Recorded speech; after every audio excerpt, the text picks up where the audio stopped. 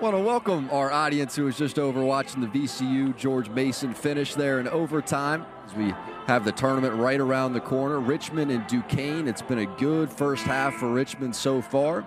Jack Collinsworth and Ron Thompson with you. A lot of it is just them looking for the weak spot. They're looking for the mental lapse, and then they try to take advantage of it. But what makes them tough is when the shot clock winds down, they have a young man like that can go get a bucket. And then if he's not rolling, they have a guy like Jacob Gilyard who can do the same thing. You can show some flashes of some great moments. Ken O'Connie, that one's blocked away, going back the other way by Hughes, now running the court. They'll give it away that side. Now Richmond with it. Two big-time defensive plays, I think, by Hughes. They just weren't able to convert. And when you aren't able to take advantage of mishaps, when you aren't able to convert that wide-open possession or that wide-open layup, a team like Richmond with their veteran experience makes you pay. And his mojo offensively, Coach Dan Bruck would love to see that. Another foul called, yeah, and that's a three-point play. Burton will get a chance to go to the line. This has been a tough start to the game for Burton. This is his best form as he gets in, again drawing contact and finishing. Excellent rotation, and again, another good sound defensive play by Michael Hughes. He is starting not just understand the pattern and where to run to offensively in Chris Mooney's offense, but he's starting to understand the whys.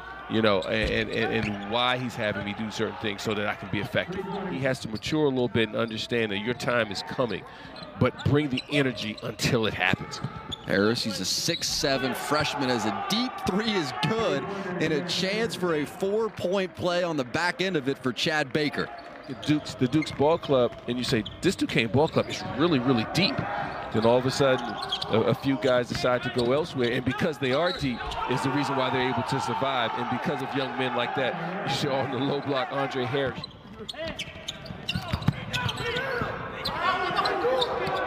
Golden, Burton is wide open, and that's down. Too much time, too much space. I like the idea, though, of what Duquesne is trying to accomplish defensively. And because of his stroke so far in the first half, they find themselves only down 7 as we close out here in the first half. Look at the steal at the top of the key on Francis. That's not easy for a big man to do. Now kick it down inside. Dunmartin heaves one up as the half is coming to a close, and it will be a 7-point Richmond lead. Here's Golden. That's the whole idea. Just positional. See all these big guys step out. Yep. Now you get KO really freed up.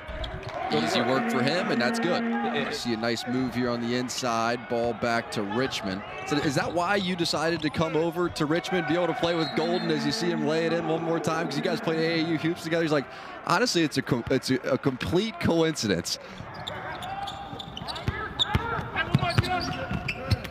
Nice ball movement and the foul. Headed to the free throw line now to shoot one, excuse me, is Andre Harris.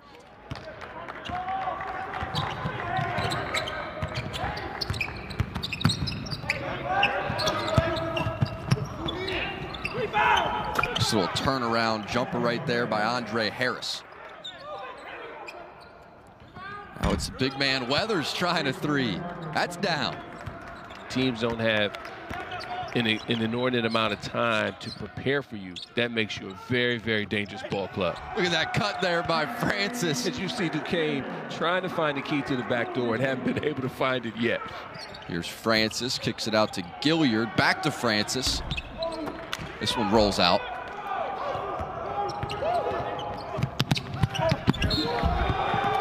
Nice little run of the court. And a tough, as he hits the wall, hits really the basket. Lead back to 7.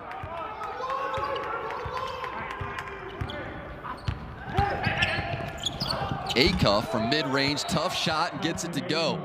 Defensively are the Dukes. Work it inside to KO. Great pass there by one of the best passing big men that you'll see in Golden.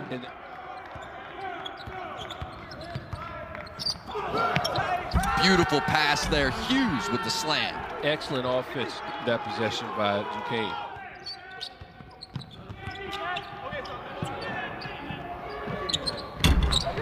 Francis, good from 3. It's a 2-point lead for the home team. as we come down to the 3-minute mark. Tough shot there, no good. Now a putback. That's Hughes with the slam. Chance now for KO from the mid-range. That's off the mark. Rebound still available.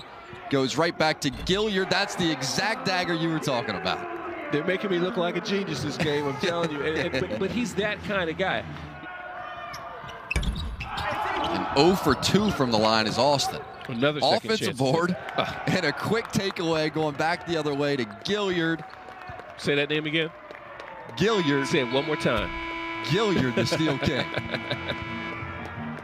I believe he's the same guy that Coach Mooney said the greatest instincts of any player that he's coached. And Gilyard, the big three, the dagger, you said, even when he's not scoring, have some patience with one Mr. Gilyard. And that's what makes this ball club so tough, is that they have veteran guys that play key positions, that they've been on the other side of the bridge. They've had the long seasons. They've had the seasons of not having success. They've been on the other side where they've had success, so they understand the ebbs and flows of a season. And they're a tough team to have to play coming down the final stretch, because their first 5, all 5 of those guys potentially can get you 20.